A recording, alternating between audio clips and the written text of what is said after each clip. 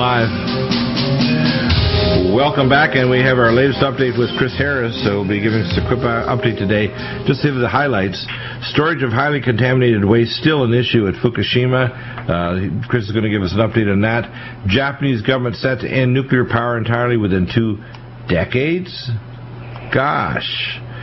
Then we have a report, debris landing on Alaskan shores quadruples over last year. Quadruples, we're talking about large docks, ships, all kinds of garbage showing up there. And 3 Mile Island, one unit shuts down due to reactor coolant leak. I said before, 100% of all reactors release tritium. 9 major reactors, we talked about this last week with Chris, have problems with either temperature control outside the reactor, so they don't have control, had difficulty with major leaks of tritium or other station blackout issues that are not being dealt with, and backup power systems. The nuclear industry is working with too sharp a pencil, and the operation of the frontal lobes of these so-called engineers is working for the industry. Now that they've shut down Jasko, the previous director of the NRC, we're getting almost nothing positive coming out of the NRC saying that, oh my gosh, we've got to deal with extreme weather. Across America, we had extreme weather all summer, drought, extreme storms are going to be coming this fall and winter. We're not prepared for station shutdowns. We're not prepared for major leaks like the 3 Mile Island leak that's sitting literally, that 3 Mile Island leak is, remembers the old 3 Mile Island release, or the big reactor sitting outside New York City that is sitting literally on fault lines. So, Chris, give us the update on all these issues. What's going on in Fukushima? Because I'm seeing my radiation detector starting to fluctuate again, which tells me, as you said before the show, that it's the 61st release, which means what they do is, after a period of time, they decide, well, we've filtered as much as we can. We're just going to release it to nature. So they release it to the Pacific Ocean and the troposphere, which blows it eastward toward North America and around the northern hemisphere.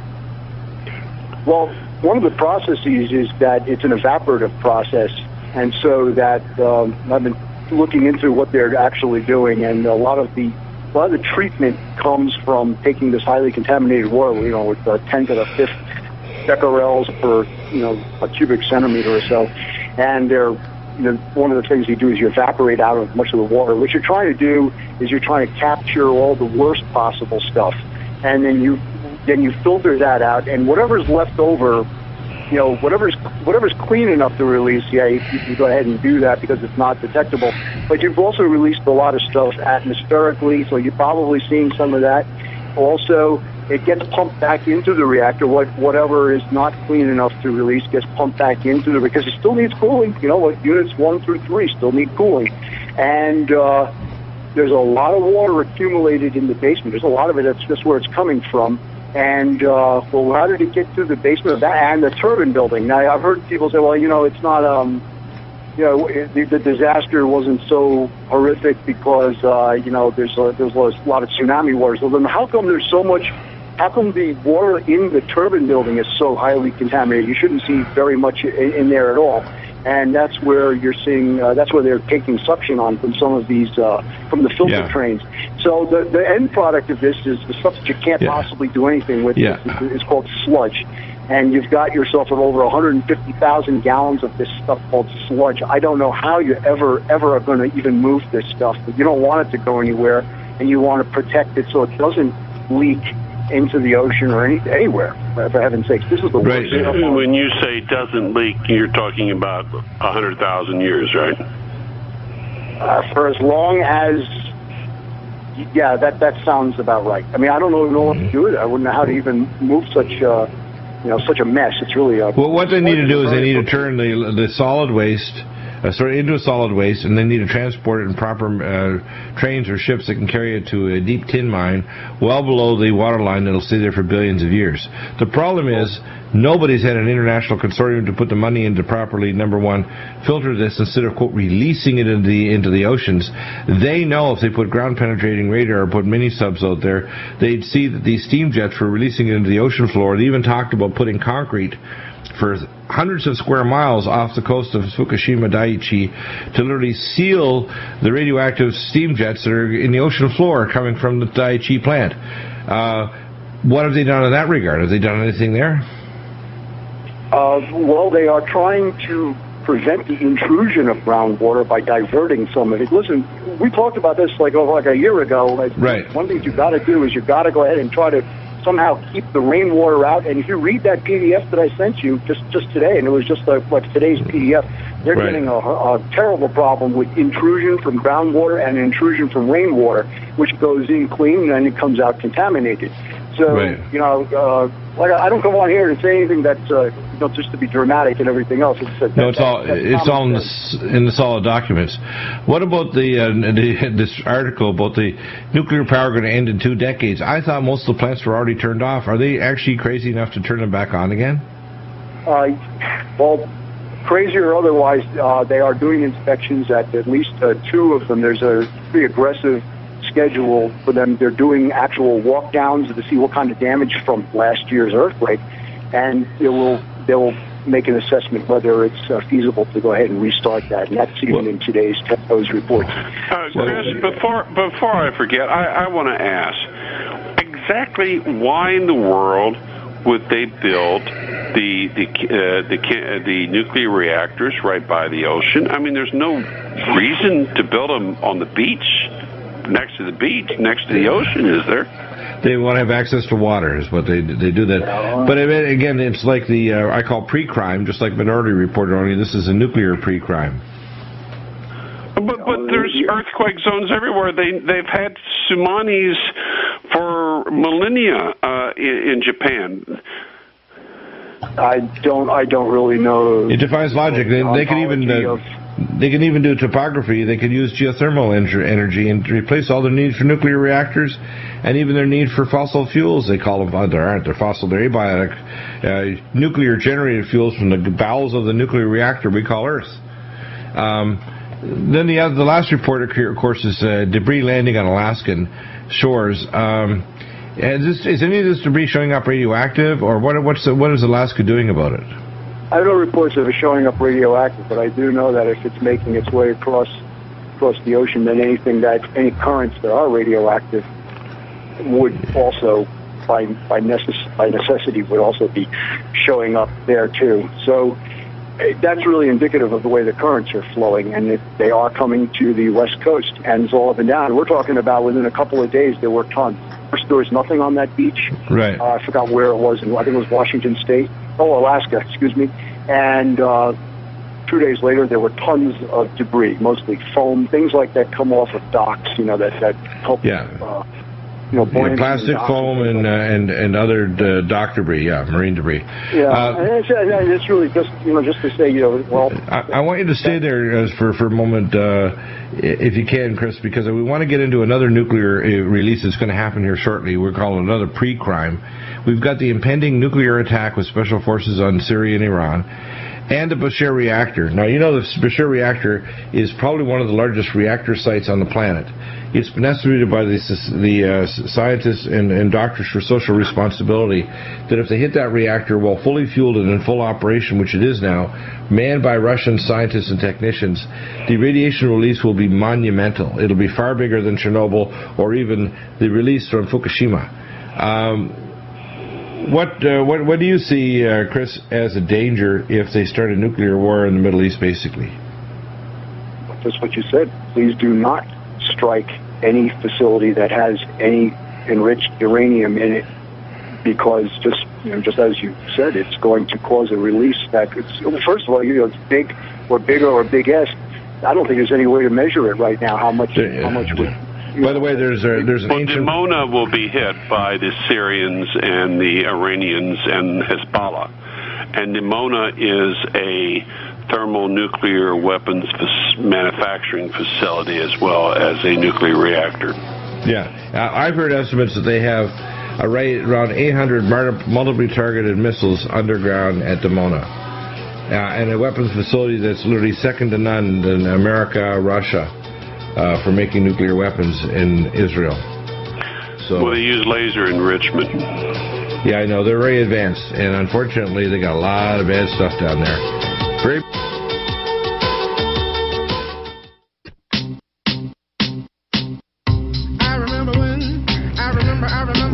welcome back. And when you hear about Obamacare, we talked about that with Daniel Weber in the first hour with AMAC, amac.us. When you listen to Tim, you go to his daily blog, europebusiness.blogspot.com, or just Google Lord Sterling, Stirling. When you look at the reports we post up that are actually from published NRC reports, nuclear reports, and journalism by Chris Harris, and inside analysis, it's like the movie Network. Things are worse than bad. But again, the glimmer is, number one, if you're a believer, you know that no matter that we're inside a fire pot, literally burning the bricks of ancient Babylon 7 times hotter than it needs to be to burn bricks, that the fourth man, the Most High God, is with us. And what people need to do is to start, number one, realizing prayer is good, but prayer with action is better. Which means you got to get out there and make sure you vote. Number one, we cannot have a second term of Obama, no matter what. Number two, we need to start taking legal action on things like smart meters. We need to tell our politicians we don't want war. We got to realize when they come back from the recess, we need to tell our congressmen and senators, restrain this maniac. He needs to be impeached right now because he's literally giving a green light to the Israelis. And only a tiny minority, the majority of Israelis have enough sense to realize this is suicidal and stupid. The Russians and Chinese are begging us, let's not start this. Even inside Israel. So now the latest move you said, Tim, is that they're trying to convince the British, the Americans, and the French that those crazy generals, that they need to proceed with their elite forces to come in and quote grab the weapons. They almost killed the top American general yesterday. And if you believe that it was simply some ragheads that got lucky and through a $2 billion security system, I have a bridge in Brooklyn to sell you. Right. He went into Israel. He told Israel that the military elite, that the generals in America were not going to go along with Netanyahu's drive towards a global war, and Netanyahu, no doubt, tried to have him killed. That's what this article says. It makes sense to me, and they missed barely. And so we're at the point. 3 weeks ago, the Israeli generals put their foot down and said no to war. Now they've rewrote the script, so it's the U.S., U.K., and France units are on standby. And unless the generals say no, the people at the top in France, in the United Kingdom, and the United States are going to take us into a horrific nightmare that is beyond what most people can even begin to understand because they don't understand the military technology. Yeah. And if they hit Dimona, if they hit the Bashir reactor, etc., that alone will make Fukushima look like a Sunday school romp. And it's going to be far worse than that. They're going to close the Strait of Hormuz. Forget about gasoline. It might cost $15 a gallon. It might cost $20 a gallon. Forget about the economy. Forget about eating. Well, that's why I tell people that they need to get themselves prepare-wise food. They need to have water stored for their home for at least 3 weeks. They need to be prepared with self-defense. They need to start networking with their neighbors so they can share skill sets and start practicing. You don't need to quote a formal militia, but people need to be prepared right now because whether it's in America, Canada, or other nations, the wheels are going to come off this. And when I hear people like Joel Skousen say, after all his preparedness books and so on, there isn't an end to this economically. January, which is only a few months away, the fiscal cliff has been published by the General Accounting Office. We have a report that just came out today on that. We have issues in the Middle East. We've got issues in Europe. We have the number of state and other governments that are going bankrupt. And yet these idiots are pushing all the wrong buttons. They're saying rather than increasing credit and letting house mortgage rates float down to a lower price and allowing people to keep their equity, instead of giving money to small business to make more jobs, what we have is the government's planning on a major tax increase. And we have a little hope here now that we have Paul Ryan coming in with his plan for budgets that will actually get some rationality that may bring some common sense back. but it's a little late. If we get another term of Obama, you have a madman at a wheel of a bus loaded with people, and and he's headed towards a cliff, and instead of turning the wheel and hitting the brake, he's heading straight ahead, and he put the pedal to the metal, and he's screaming something which makes no sense. And look, we're going to be in a situation whether this is the final war, the final battle, or not. Whether that's down the road or whether it starts soon. I think it's going to be so bad. We're all going to talk about before the war and after the war. It will be that profound of an event. So I think the war started on September 11th, and the 11th anniversary is coming up. I'm talking about this next phase. Oh, the next phase, yeah. This next phase is going to get very, very ugly. And I think, unfortunately, that it may well happen if Obama thinks that the election is going to go to the Republicans because of Ryan now.